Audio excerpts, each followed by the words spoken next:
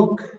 I'm very pleased to introduce Dr. Shaltiel Eloul from Cambridge University, which doesn't need any introduction. From, as far as I understand, from the group of Dan Frenkel, which also doesn't need any introduction. So basically no introduction needed. We're all set to hear the talk on rocket propulsion. It's like that, so I cannot say the title exactly. I have to show, because this I cannot pronounce. So rocket propulsion of Janus particles. So please, you have like 40 minutes. Yeah. I will wave you close to the end. Yeah, you need to shout to me because I won't see you. So, yeah. All right. So yeah, thanks very much, Professor Kali, for the introduction, and of course, thanks for all the organizers and the people attending to this fascinating conference. It's the first time for me. But I enjoyed very much the diversity of the applications, and especially because it's related to computational models that explain phenomena that we couldn't otherwise can explain. And I hope that this presentation or this work, which is with Dan Frenkel, and he wished to talk about this project, so he unfortunately couldn't come to this conference or to give the talk. So it's very much like what he was proposing to talk about, and this will be, I hope, an interesting also in how we can apply computational models for fluids to understand new phenomena. And here I will talk about new mechanism which Dan and Wilson actually proposed it as an idea at the beginning, and I came over and took over this project. And it's called rocket propulsion of Janus particles. I didn't say, but Wilson Poon is from the University of Edinburgh, and he's doing experimental work and also theory, so it's always good to have a good connection with someone that's doing experiments on what we do.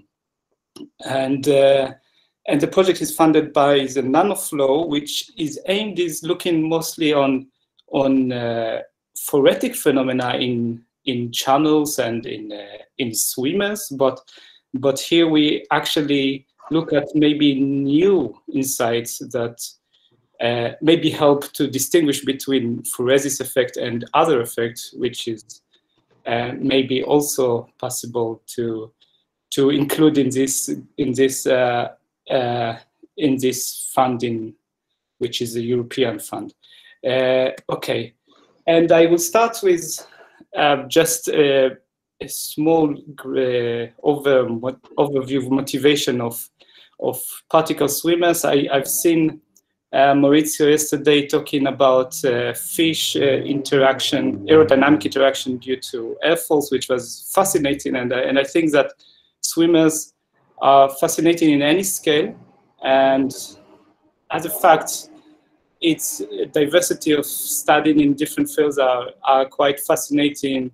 Also in microorganisms, of course, trying to mimic bacteria or understand how they go and how they cultured. And also, of course, in molecular level, which we don't even understand how and why these enzymes, for example, can relocate from one location to another. So there are many open questions in any scale regarding swimmers object. And of course, in the applicative side, we try to achieve the impossible all the time.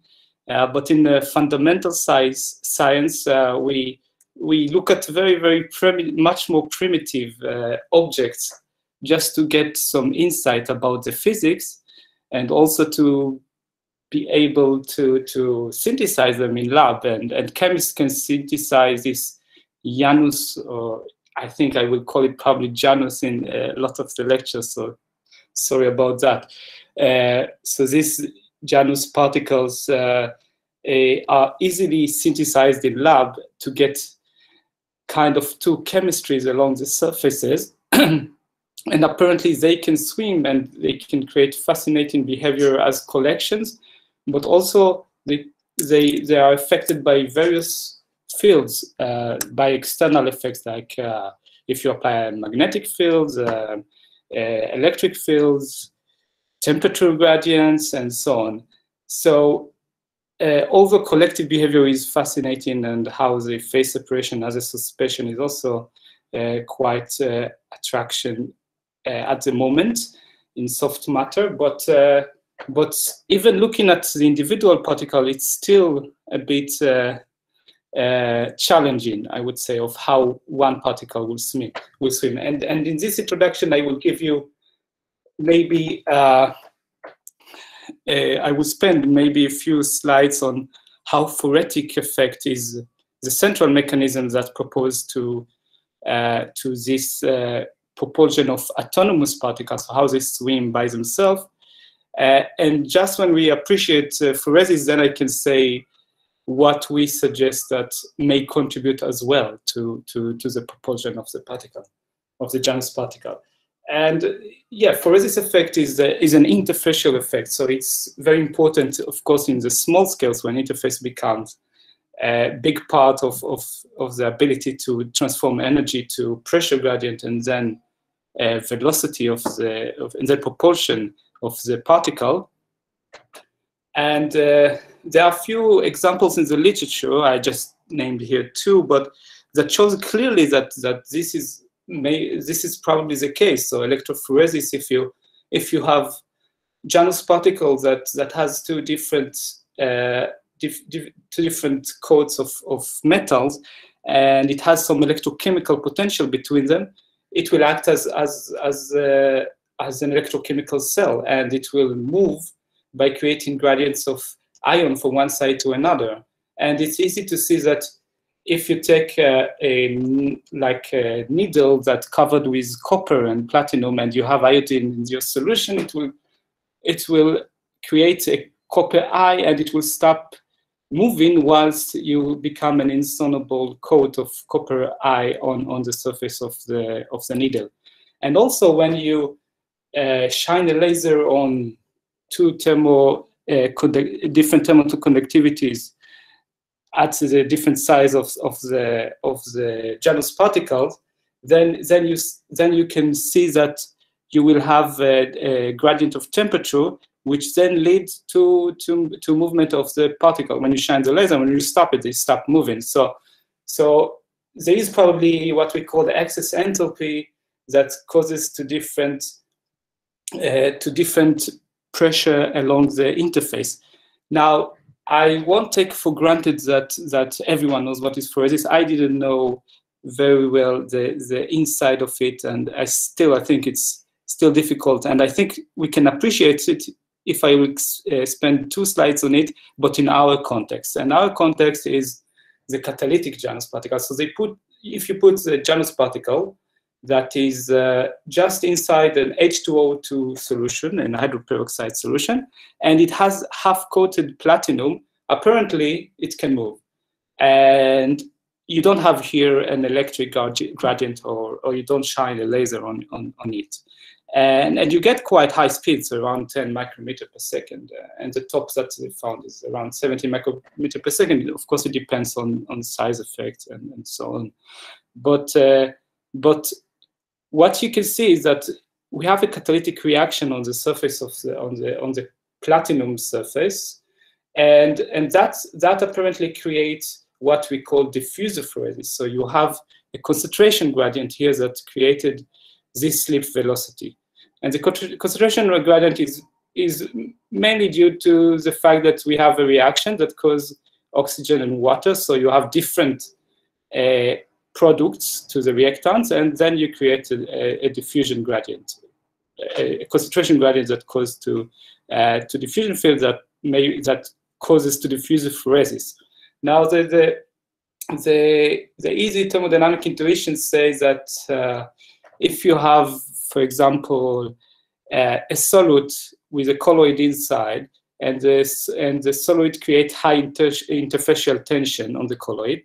And you have another side with the same colloid but different solute, and it creates a low interfacial tension. Then spontaneously you will say that the particle will move from one side to another. And if you have this gradient, it will relocate from one side to another. Now, how quick this will happen? Then we must include hydrodynamic of the problem.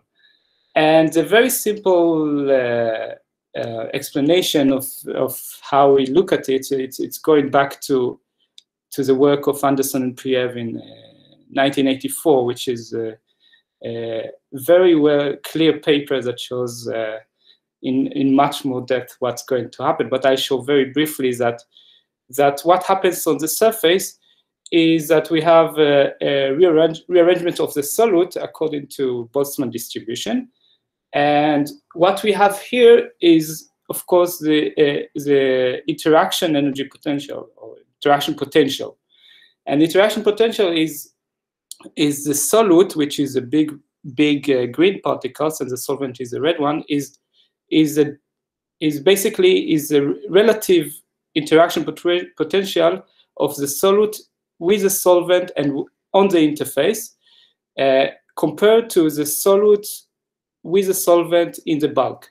So basically, as far we go on the z direction to the bulk, the interaction potential becomes zero eventually. And then that's what we have here is a rearrangement of the energy of the interaction energy potential and the concentration of the solute along the surface. So we have adsorption or desorption depends on the type of the interaction, and that will create a pressure that depends mainly on the concentration. In low concentration system, it will depend only on the concentration, and that's what we call the excess pressure at X point, at a small slab here. Now, if we variate also a concentration, external concentration on the X side, so along the X axis, then we will have a different excess pressure at each point in the interface. And that's what leads to the slip velocity that we see with diffusive phoresis. So basically, understanding how the interaction potential works, that's the key point to estimate or quantify what will be diffusive phoresis. And that's also the most difficult part, because this diffuse layer goes from the interface to the bulk, which can be micrometers far away. So of course, calculating it is very difficult. And also, I don't think there are works that showing the hydrodynamics plus the molecular interaction. So what we do in experiments is that we have a simple expression relatively to Janus particle, but what we have here is a lambda squared, which is the interaction length, or Dejegreen length called as well, and that gives us the estimation of how much a favorable interaction to the surface at a concentration gradient of solute. And this is fitted to from the movement, from the speed of the Janus particle, we fit this parameter. So of course this is difficult because we also have the gradient of concentration that we also need to know, and that depends on the reaction rate. So we have quite a lot of parameters that we need to fit in order to know the velocity, or to estimate the velocity. And also, although this is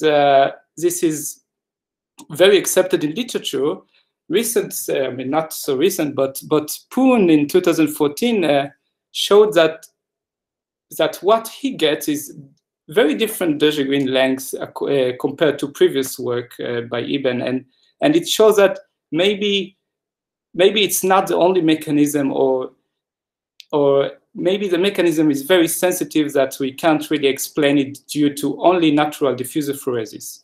And also it shows that if you change the system, you add natural salt, this change dramatically the speed that he gets. And sometimes the particles can even stand still or even go back. And it's hard to explain it just by looking at the difference of interaction of the surface with the interface of the product and reactants. I mean, it's hard to tell if that's what causes exactly the natural diffuser-phoresis to have the velocities that we see in Janus particle. And the accepted mechanism that bridging this gap is electrokinetic phoresis, which means that maybe we have variations in platinum around the surface, variation in thickness. So this can cause to different products that can move, that can be ions that move from the top of the particle to the center, and that can cause in favor of electrophoresis or another diffuser phoresis contribution. And that maybe explain what happens with natural salt. Now, this of course makes this system even more complex to estimate the velocity. And of course, we need to do the kinetic rates of such intermediate reactions and to see if we have kind of variations of platinum and along the surface, and if this kind of variations actually can give this different kinetic rates. So it's quite difficult to tell what exactly can come out with combination of different phoretic mechanism. And additionally, if the particles get much bigger, a few microns or more, like 10 microns or more, then you can start to see bubbles that coming out, and all the diffuser phoresis mechanism is abandoned, and what we get is formation of bubbles that move the particle. So there are limitations of telling what exactly happening in this Janus particle. And that's when Dan and Wilson probably discussed it, maybe a bit joking that the fuel that's used here is hydroperoxide or hydrazine sometimes, and that's exactly the fuel that propels rockets. And the question is, why won't these particles will move just like rocket? And I think Dan took it a bit more seriously, and he showed me like a concept model a small model that shows that this is maybe not negligible at all in Janus particle. Now, I thought that I first need to maybe convince myself why it's not so intuitive that it's possible, and why we didn't observe it before in literature, in other concepts, in other contexts, or in Janus particle, and the fact that I think what we see in water is that particles will have many collisions that before reaction will happen. So this reactions is relatively small, and the particle is fully thermalized by the fluid around it. And even a reaction that is exothermic, that release around 1 electrovolt, it's maybe negligible compared to the amount of collisions that you will get from the fluid. And the second thing that I was thinking as well is that usually when we approach water problem, we think about water as incompressible. And we say, okay, so even if we have a force, it can cancel, if the energy is uniform, then momentum that goes to the other side will move the fluid, and momentum will go to the other side, to the side of the particle, will move a bit the particle. But in total, because it's incompressible fluid, this might locally be cancelled out very quickly, as opposed to what happened in gas. And these two maybe claims or arguments may say that yes, there is something, but it might be negligible. However, there is no reason why not to do computational model to check it. And I was thinking that the best way, of course, is looking at the simplest way we can still conserve momentum, but shows that compressible fluid can be enough to show that if this effect is meaningful or not. And here we chose dissipative particle dynamics. So we have water molecules as a coarse grain. So here we model 3 water molecules as one fluid DPD particle, and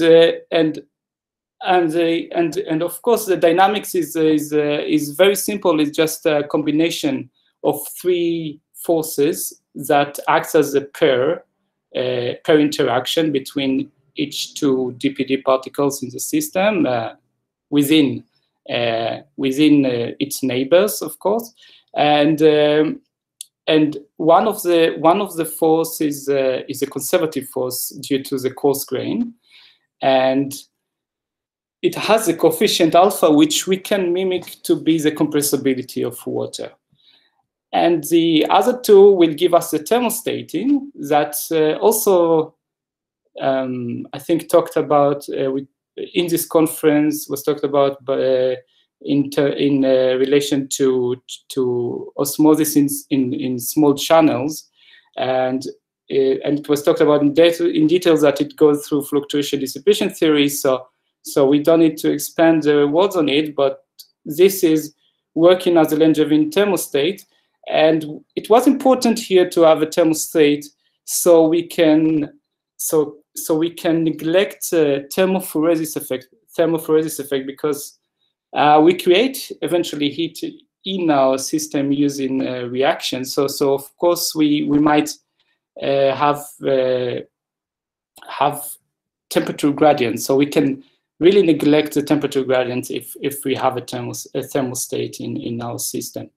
And then if we want to look at the colloid itself, it's easy to just look at it as a frozen particle. So it can be structured as many frozen particles in the sphere, and then we can sum up all the interaction, the repulsive interaction between the colloids and the fluid around it, and then we can have the momentum of it.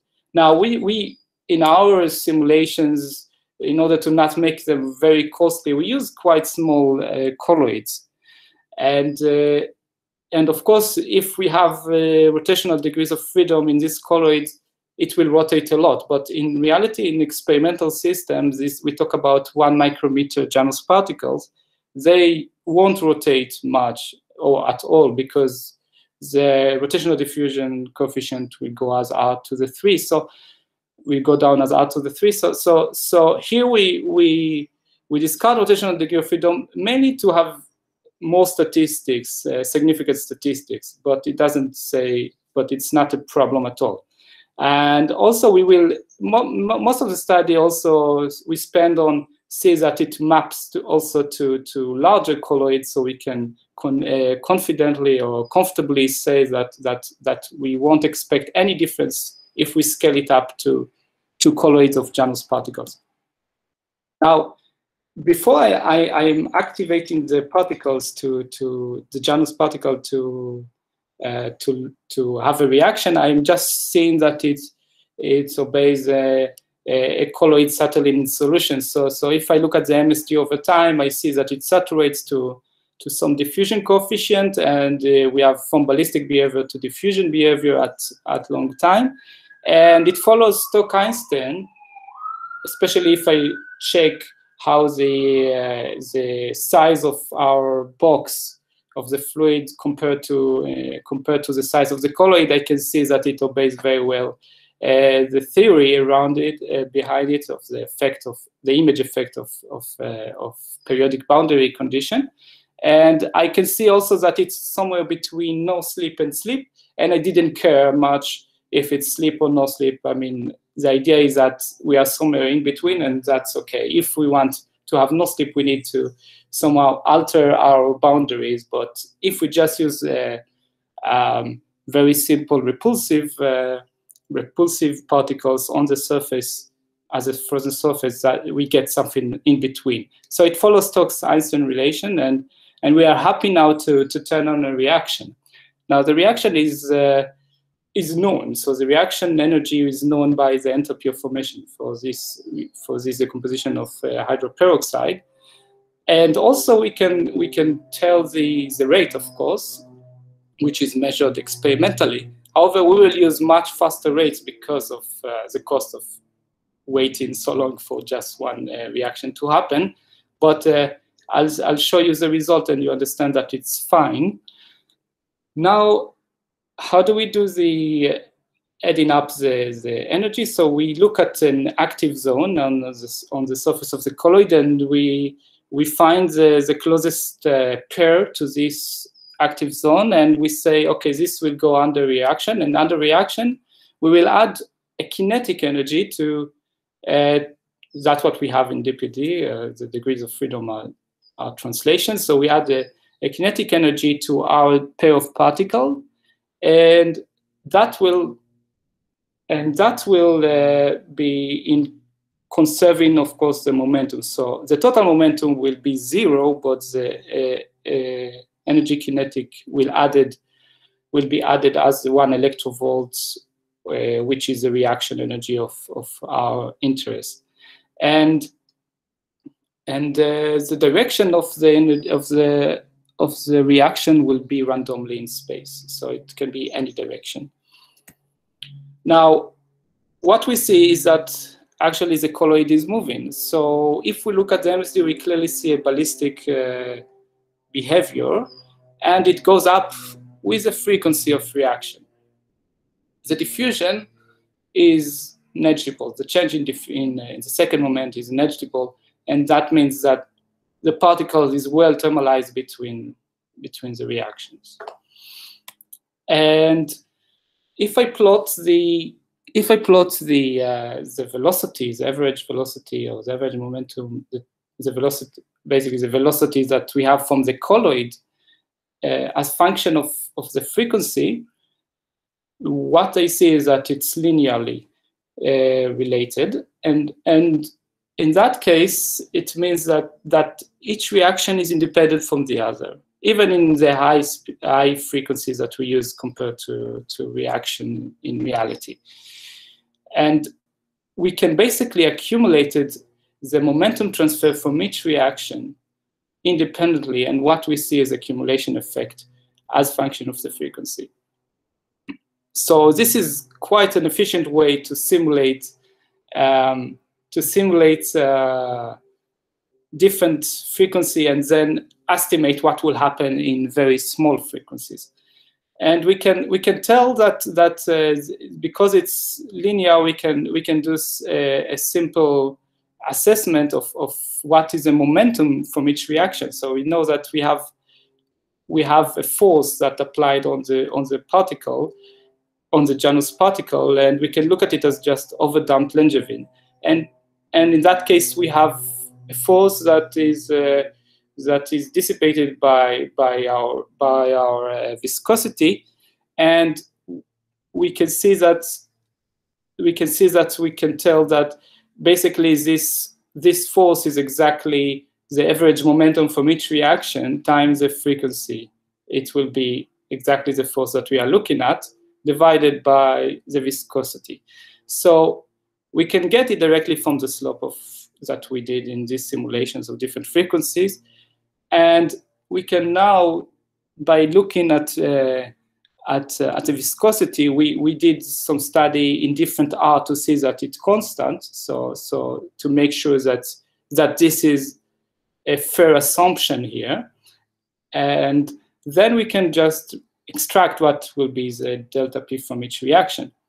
And when we have the delta P from each reaction, we then can and we studied the size effect, and we tell that frequency is linear, so it's enough. We can then scale it up to what happens in Janus particle, and we get that the speed is even higher than double the speed that maximum reported by Wilson-Poon. So he reported the maximum speed of 17 micrometer per second, and we got around 30 micrometer per second. Just a note, we of course take into account that we extrapolate to water, so viscosity is around 20 times smaller than we expect in DPD. And we did a bit of study on that side as well. if we look at different energies, we see that that it goes with the square root. So the average momentum that we get from each reaction goes as the square root of the energy we apply. And that's a good indication that what actually we see is momentum transfer and not accidentally thermophoresis. Diffuser phoresis cannot be at all in our system because we don't have identified particles. We have the DPD are all the same. So we explain, we argue maybe that what happens, that maybe it's not clear, but that's our argument, that transverse momentum is taken into account, it needs to be taken account until it cancels. So in this simulation, we're looking at a transient period until the transverse momentum is fully carried away and dissipated in the fluid. And until this happens, some of the momentum does go to the particle. And that's the main reason why we can still say that the particle is moving. Now, additionally, we can say that there is also a sound mode that goes away to infinity due to the collision. And that third part of the momentum will go to collision, will go to infinity, as sound mode also cannot cancel the momentum that goes in the other direction. But this is probably a small part of what we see. And I can show that in this graph. So this graph shows the transient of many average reactions. So what happens to the momentum as we go, as reactions started, from reactions starting and to large scale when all the momentum dissipated. And we try to somehow to fit it to Stokes, but of course in fluid simulation we also know that there is other effects. Stokes is too simple to explain what's going on, and we have a long tail effect here as well. And probably we have something that is more complex than just a simple long time tail. We have a dipole force, so thing will go not as 3/2, but T will go as in more complex way.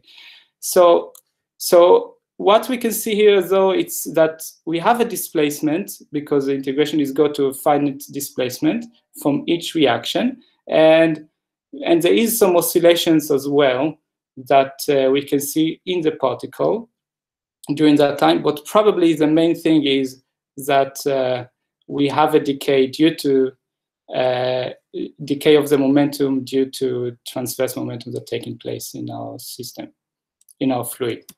Now, if we look at the fluid itself and not on the particle, on the Janus particle, we can see that there is a sound mode that goes in both directions, that expand in our fluid, and of course the divergence of the velocity is not zero anyway, close to the colloid, and with that it means that there is a lot to say that probably can change this result. For example, how the reactions happen, how close to the surface, and also, of course, what geometry of the particle we have that can affect the behavior of the fluid and the behavior of the particle. Now, one last thing that maybe I want to stress out is the sensitivity of this mechanism. And there is one work in 2016 that shows that you have a porosivic active side where the reaction happens inside of the Janus particle, and the experiments are fascinating, and the model is that suggested is that, of course, diffuser phoresis at small reaction rates or small active sites inside, we can see that diffuser phoresis moves the particle in that direction, and then somewhere at very large active side, it moves in the other direction. So it's the opposite direction what we expect from normal experiment where particles move in that direction. But because it's porosivic, they may say that it moves this direction. Now, it's very, of course, difficult to show that it is phoretic motion, especially that we showed how complex it can be. But here I can see that if I just tweak how the reaction happen on the surface, I can get very different behavior. Let's just constrain the reaction perpendicular to the force. So the momentum, of course, is still zero, but it will be on a plane perpendicular to the active zone of the colloid. And what we see is, of course, enhanced velocity of the particle to this direction. But if I just constrain the reaction to a plane parallel to the active colloid, then I can actually get even the other side velocity, like the reverse velocity. And that's probably because we somehow favor collisions with the particle in the other side to collisions in this side. And of course, there are more to learn in order to understand better this system. But one thing we can say that sensitivity is a very important part of this mechanism. And I think that one thing that we can suggest is to experimentalists is maybe look at something that can distinguish phoresis from this mechanism and see and testing actually what is the contribution of this mechanism or phoretic mechanism is looking at geometry that, according to Wilson-Poon, it's possible to make or made before, and you can. And it's a Pac-Man shape of Janus particle where the active side is inside, and that should favor only the rocket propulsion compared to phoretic, which should be somehow even take the other side, the other direction. And we can surely learn this mechanism in other contexts, and that's what we are doing at the moment. We are trying to look at a way to create a pump out of a nanopump or nano-sized pump that can be created by active surface that can release exothermic that release heat due to exothermic reactions and move fluid along the channel instead of moving a particle itself. And of course, that if you want an estimation of how dominant is this heat, or how much of the heat is absorbed in fluid and not, for example, in phonons at the surface of our particle, we must go to atomistic investigation, and that's even not easy. Of course, it will be small, and it will be an estimation, and still there's a long way to go in order to tell, to quantify what will be the amount of heat released that survived in the fluid. Now, in that sense, we must say that in gases, they can see that, of course, that molecules of gas can, in heterogeneous catalytic system, can shoot away from the surface, and it really depends on the type of catalysator and type of the surface, and also of course the reaction itself. But we need to. But in fluids, these experiments are impossible. So atomistic investigation will be a good way. So I will just conclude that momentum transfer cannot be ruled out in Janus particle, and it's maybe contributing quite a lot to the diffusive phoresis mechanism that is accepted for propulsion of Janus particle. We suggest that it's very sensitive according to the topography of our system, of our coat of platinum, and we think that experiments can reveal this contribution or this mechanism and distinguish between that and theoretic mechanism. And that's all. I think we published this paper. I didn't mention Oded Farago, but it also helped a lot during the project. So I want to thank, of course, also Wilson Poon and Dan Frankel for the suggestion of idea and also for accompanying this project. And thank you very much for listening, and I will take a question. Thank you. Thank you very much, Shaltiel. So we have time, not very much, but still, if somebody has questions, please just speak aloud. Yeah, hello, Paul Dalla. Very nice talk. I have a question about the sound waves. I'm just trying to think into this kind of parameter regime, which is not my usual one. How big are the sound wave fluctuations, say, in density compared with the thermal fluctuations? So the density fluctuations, I didn't show the density fluctuations, but they are very small. I can't tell exactly the numbers. But they are very small in compared to.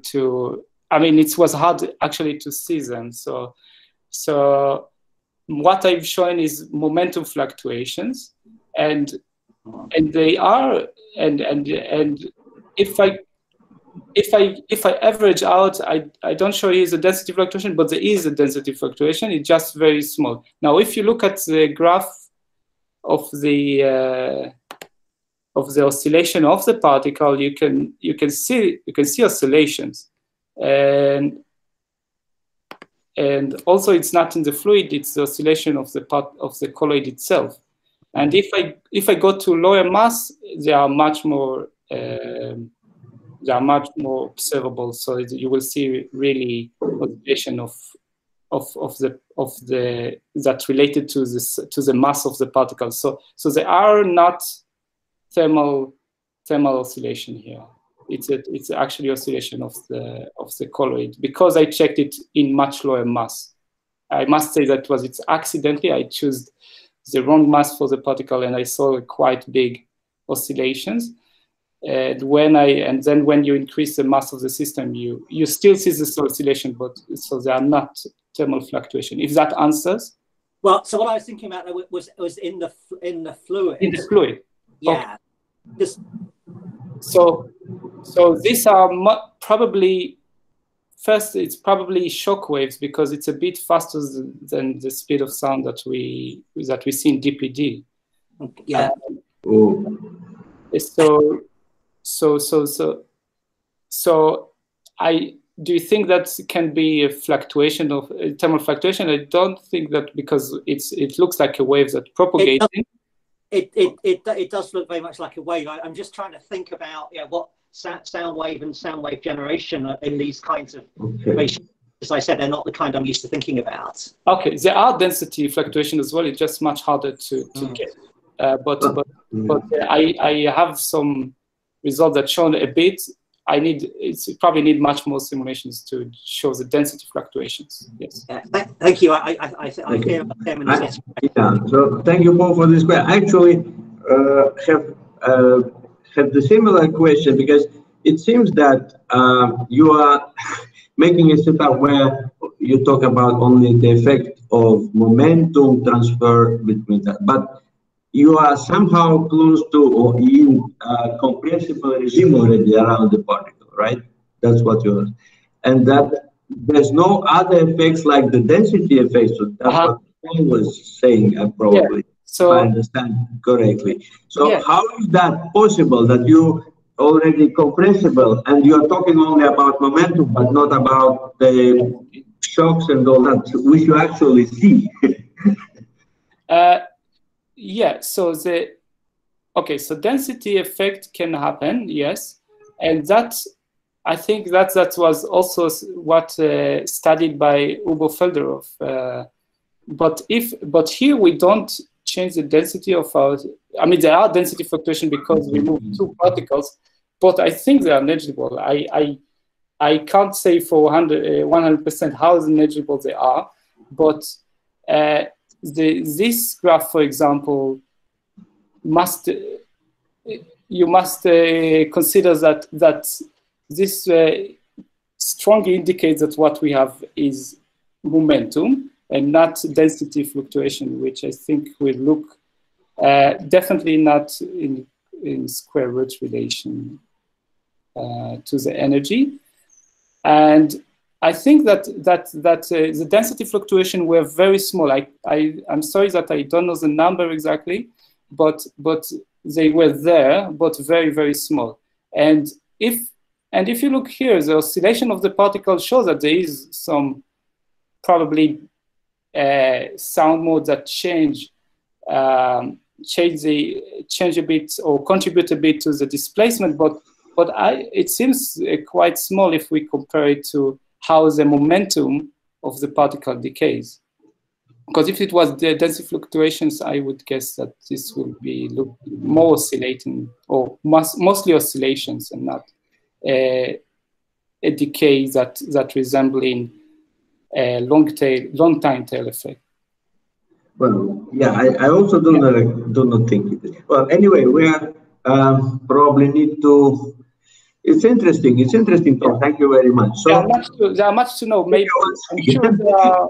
Yeah, I think that they are all relevant to understand a bit better. Of course, what we see is very simplistic model still, and there's much to learn about it. Yes. But well, it's kind of since you're talking about the sizes, so you match to some 2.5 nano, right? What you said, so it's nanometer range, and then the experiment they probably would have micro, so it's a huge one. So it's somehow somehow still the feeling is that this huge object by this mechanism would not move, but it's I do have I studied much larger, not much larger, but like around 6 or 7 nanometers. So I did a size studying, and it fits to of course to the model that we see here, and that was the more important part. And of course that it will fit to this simplistic force applied on the particle. So we, of course, if it works in a regime that is in the nanometer size, this effect shouldn't be a problem to scale it up, where hydrodynamics even stronger in the longer. Yeah, but compressibility of water does not simply scale like that. So for the big objects. Okay, I'm sorry. This is a very interesting discussion. I myself already much into that, but we have to move on with the schedule. It's good. Yeah, I think maybe we can discuss it. Yes, side effect is important to explore even further, and I'm happy that you're intrigued. Just even if you think that it's. Okay. Anyway, thank you very much. And we move further to the. Yeah, let's make that. So we move further to the technical session, and I transfer my